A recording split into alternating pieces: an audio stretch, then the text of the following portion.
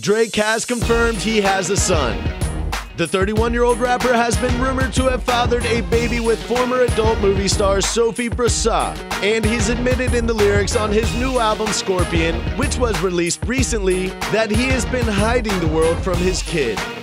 Drake reveals more information about the baby on the track Emotionless, including that the little boy was born on October 11th, and he celebrated in Miami when a DNA test confirmed his paternity.